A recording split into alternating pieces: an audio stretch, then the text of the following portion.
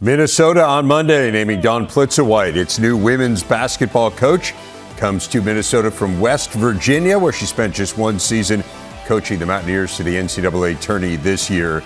It was the fourth straight team she has taken to the dance, including a Sweet 16 run a year ago at South Dakota. Dawn Plitzuweit joins us now to talk about her new position. Coach, congratulations. What have these last few days been like for you? Well, it's been a whirlwind in sorts, but it's been a lot of fun, and had a chance to meet the young ladies here, and certainly that's been great for us. Well, you mentioned the young ladies there. Lindsay Whalen obviously recruited really well. They had a great freshman class this year. A number of these players have already said that they are going to stay on board. So it's not like this is a total rebuild here. Give me a sense of kind of what you see when you evaluate this program and where you can take it here in the short term. Well, I certainly believe that we have some young ladies who are really hungry and energetic and excited to do well and willing to jump in and get started right away. And so that's been something that's been really fun. We started our workouts on Tuesday and getting after it, and they ask a lot of good questions. You know, they want to do things the way that we want them to do them. And so it's been there's been a lot of energy with the group so far. I mentioned you made the Sweet 16 at South Dakota. You did it with a roster chock full of players from the state of Minnesota. To what extent do you believe that you can build a program largely around Minnesota natives? Well, we've had I've been in coaching for a few years. You know, I don't want to tell you the exact number, but quite a few of those years have been recruiting in the state of Minnesota. And we really believe that there's a tremendous amount of talent in our state. There's some great players, but also they've been really well coached. And so our goal is to really develop our recruiting base and continue to keep it centered around the state of Minnesota and around our region. You use the term process-oriented to describe what you do. Can you elaborate on the process? Like, give me a sense of, and what did you start with? You know, you mentioned you've already worked out some with these players. What did that entail? And what is the process of going from starting anew at a program to turning it into a competitive NCAA tournament type team? Well, the first thing that we talked about is what it takes from a competitive standpoint. And so certainly the first goal for us was to find a way to compete in all the drills that we were working on, whether that is, you know, scoring around the rim in different ways, whether that's in just strictly finishing plays, you know, or taking care of the basketball in some of the 2-on-2, 3-on-3, 4-on-4 scenarios. But being highly competitive is really the first thing that we are focusing on. And so when you learn to compete in all the things that you're doing, sometimes you can find a way to be successful even though it wasn't exactly what you planned it out to be. You know, there's possessions, for example, you go to score the ball around the rim, but you don't finish it on the first possession, and you tip it, keep it alive, or maybe it takes 4 offensive rebounds to put it back in. And we kind of joke and we say players are padding their stats at that point in time. But really, ultimately, the first focus for us is to compete at a really high level. You are from Wisconsin. You have spent some time in this conference. You were assistant coach early in your career at the University of Wisconsin, then worked with Kevin Borseth at the University of Michigan. To what extent did your familiarity with this league make this job appealing to you? It made it a great appeal for me personally, for our family, you know, but really the understanding of the Big Ten and how competitive the teams are, you know, and what the recruiting base is, all of those factors came into making this decision. And for me personally, an opportunity to return to our home area, really, and to be around our family. And so that's been something that, you know, really has been fun for us to reconnect with a lot of the coaches, you know, but also to have some family around as well. You mentioned your family. You grew up on a farm in Wisconsin, north of Milwaukee. How did that lifestyle and kind of that childhood influence the coach that you become? Well, I think the three expectations within our program are directly related to how I was raised. You know, my parents both worked full time, and we farmed on the side.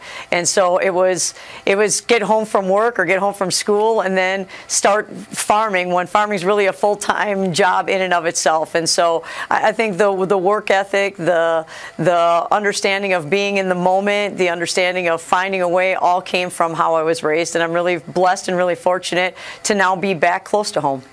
What was your most favorite and least favorite farm chore, Coach?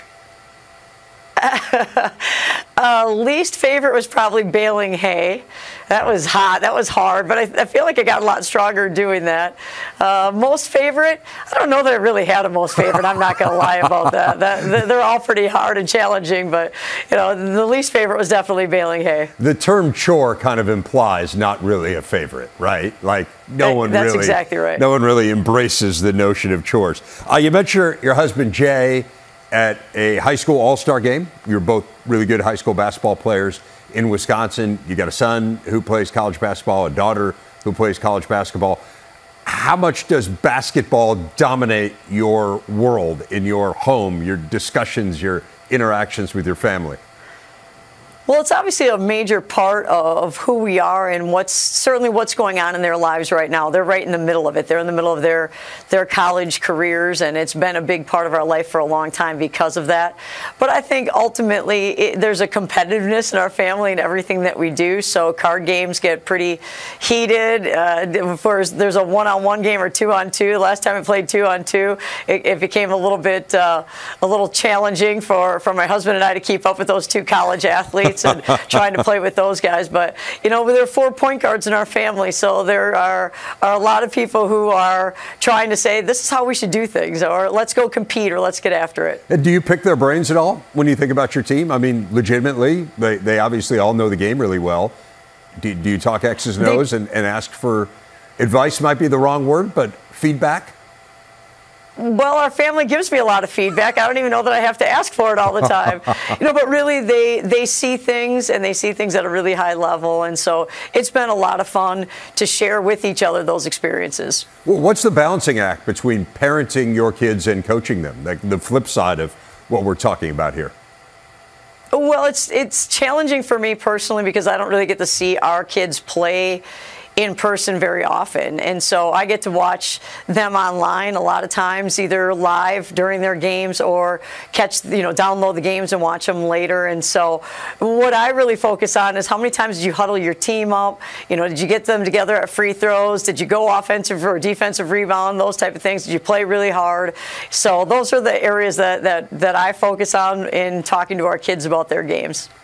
Coach, this is Women's History Month. I'm interested, as you talk about influences on you, who are the women who have inspired you to do what you do?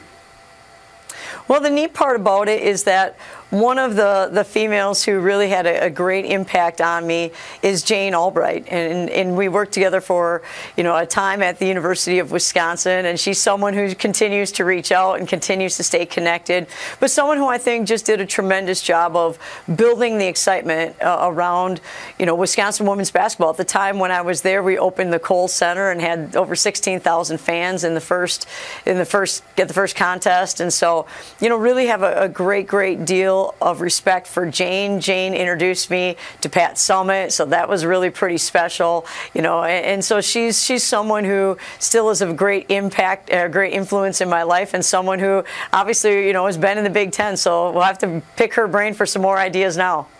Coach, that was certainly a while ago when the Kohl Center opened. The Big Ten women's basketball, I think, was different. There were certainly some really strong teams in that time as well, but you look at the league right now, 3 teams in the Sweet 16. You had a number 1 seed that got bounced out as well in Indiana. So a really strong league. As you have observed it from the outside since you last were an assistant in the league under Coach Borseth, why do you think it's kind of had this resurgence here? What do you attribute that to? Certainly, I believe that there are 2 reasons why. One is because there is a great level there are great coaches in the league, and I think the great coaches in the league have done a tremendous job of bringing in great talent to the league. And so when you pair up some great coaches with some top-notch talent, obviously then you have an opportunity to play at a really high level, and we're seeing that right now. New Minnesota women's coach Don Plitzuweit. Coach, congratulations. Really appreciate your time and best of luck. Looking forward to watching your teams compete here starting next season. Sounds great. Thank you so much.